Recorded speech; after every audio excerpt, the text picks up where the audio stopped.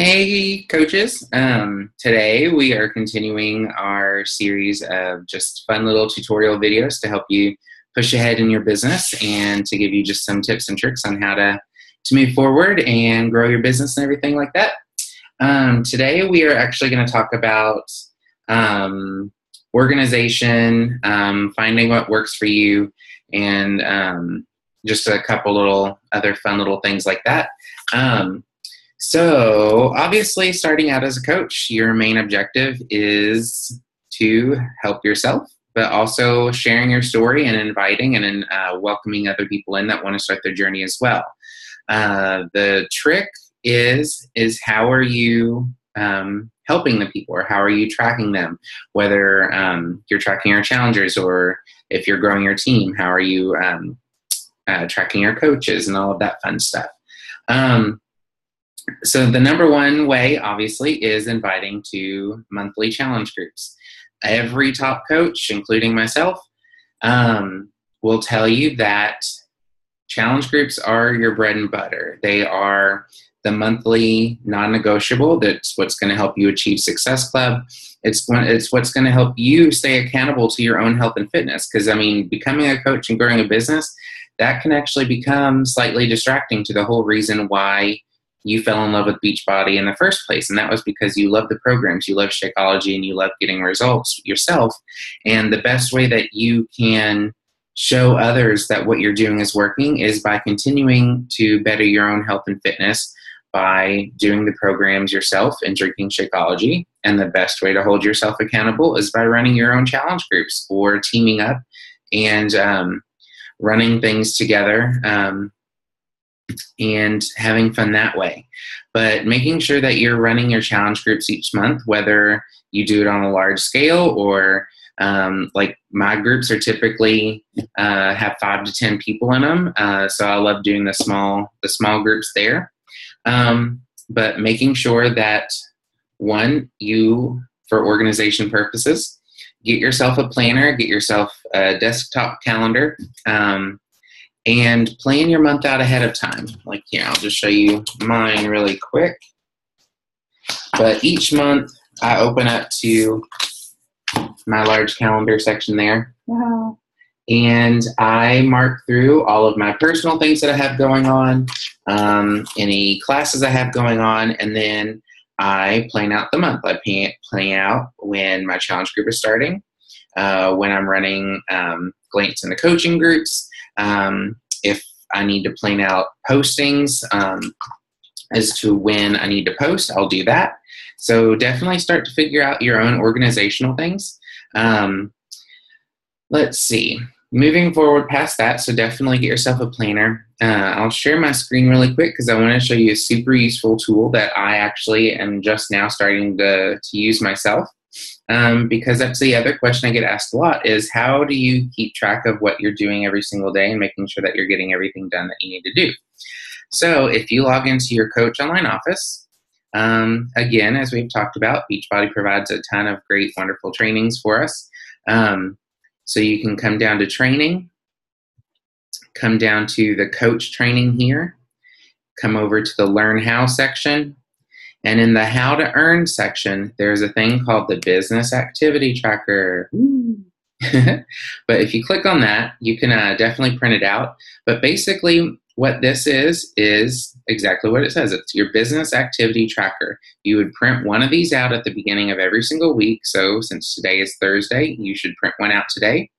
And then it literally walks you through what your power hour or your power 15 minutes divided out throughout the day should be. Are you getting in, like, are you being a proof of the product works? Are you drinking your Shakeology, and are you getting your workout in? Are you doing your personal development or listening for at least 10 minutes a day to grow your own self and grow either your knowledge of the business or anything like that? Have you checked in your back office? That is a habit you need to develop where you're at least checking it at least once a day. So staying connected. Are you checking that in? Are you checking in with the team page, the National Wake Up Call, what have you?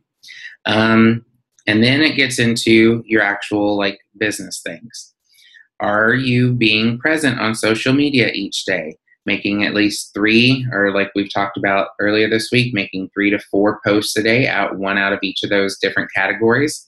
So once you have those completed, or if you use Buffer or a third-party posting program and you have them all scheduled for that day, put a check mark there that you know you got that done. Are you reaching out to new contacts, 2 to 5 people every day? Once you have that done, check mark.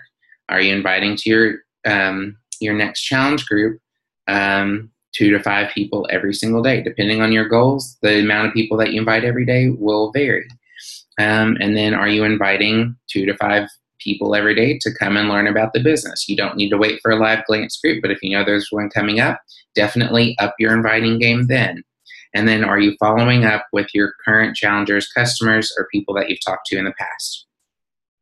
And then checking in with your existing customers, your like existing challenge groups, and are you plugging into your the team? So if we have a team call coming up, or if Beatnik has a call, are you plugging into those things and learning what you can?